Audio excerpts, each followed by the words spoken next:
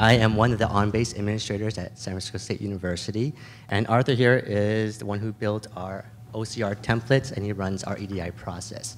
So today, we're going to present to you specifically on a transcript process developed for San Francisco State University. So one of the things we did for OCR transcript processing in our previous installation of Singularity, we had another process for any docs that process transcripts, hard copy transcripts through OCR to extrapolate data and upload into our former EIS SIMSAR. But now we are a PeopleSoft campus, and when we migrated to OnBase, this is one of our must-haves. And we worked closely with Highland to create a specific script to create processing transcripts to get information specifically for district transcripts as a one pass to get all the information into not only PeopleSoft, but into OnBase. So one of our consultants, John Rokas, he suggested that we try scanning everything in color as opposed to black and white. And that, for us, seemed to have a big time savings in regards to the brightness and contrast to clear out the backgrounds. And so with the color, they showed us how to build templates to process approximately 35% of the transcripts, because we receive about 65% EDI, and these still large volume scan transcripts that needs to be put into the system. So I would say 70% of the hard copy transcripts we can actually extrapolate data and put into PeopleSoft. So this gives up huge time savings and manually entering all the course information.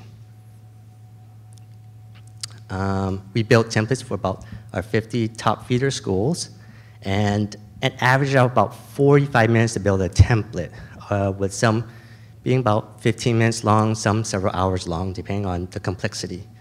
Unfortunately, we are not able to build a template for every single transcript, and some had to be manually entered. So going through the process, if a transcript can be OCR'd, they'll be in the top portion of the slide. It runs through a process. If a template is found, it will automatically detect and run through to extrapolate as much data as possible. We find that with PDFs, the accuracy is pretty high, say about 95, 96%. But hard copy transcripts, it's much lower, around 70, 75%. So there has to be a lot of manual adjustments. And so with any school that can produce EDI, we actually request the EDI from the school. And that saves us a lot of time. Any EDI that we see from San Francisco State, so I'm going with the other direction. So Highland created a XML template to take in the EDI file to produce a nice version that you read type of template.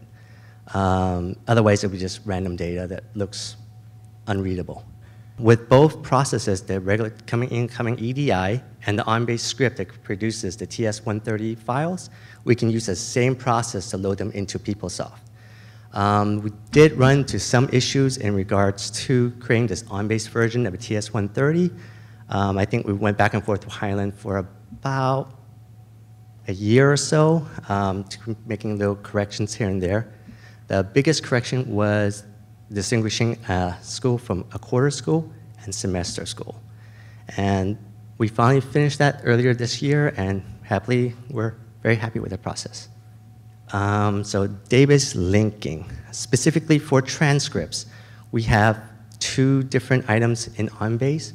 One was created by our central IT as a materialized view in OnBase. And with that, it has all our student information on there for auto-population and reverse lookup. It gets refreshed roughly about 24 hours, every 24 hours. So one of the items that we did like in the feature in our previous installation that we had Highland build for us is a reverse lookup, where if you do not know a student ID, they created a button for us to be able to do a match with first name, last name, and it'll give us a list of IDs that we can select which student belongs to this particular document.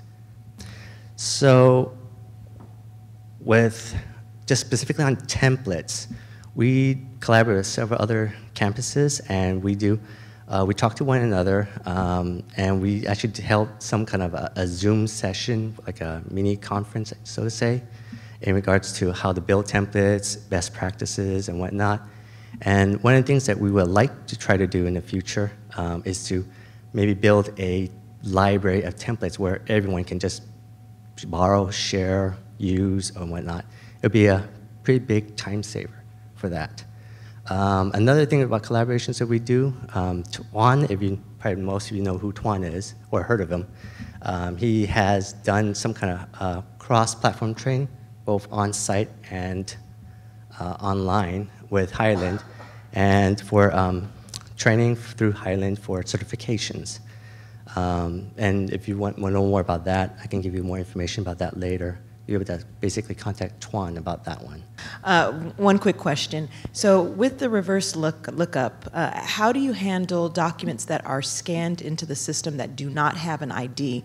Do you use the reverse lookup? Is there any way that you can use the reverse lookup once the student does have an ID to populate that keyword value in OnBase? Okay, so for our process, if a student, we cannot find an ID, we first put in, we use 9 nines on there. So this is a reserve number, I assume, that no one has. And then later on, we had to manually check every now and then to see if a student does have ID. And if they do, we do a re-index. All right, seems to be no more questions. Thank you very much.